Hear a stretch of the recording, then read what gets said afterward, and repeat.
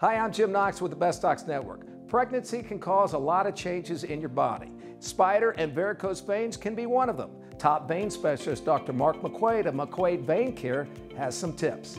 Many women do develop vein problems during their pregnancy. Maybe the first time in their life that they noticed either spider veins or bulging varicose veins on their legs. My advice is to evaluate pregnant ladies while they're pregnant and see where the problems are. We don't do any procedures during pregnancy. However, after delivery, we can evaluate with ultrasound and provide treatment as necessary. To find out more about spider and varicose veins during pregnancy, log on to McQuaidVein.com or give them a call. Dr. Mark McQuaid, your go-to specialist in vein care.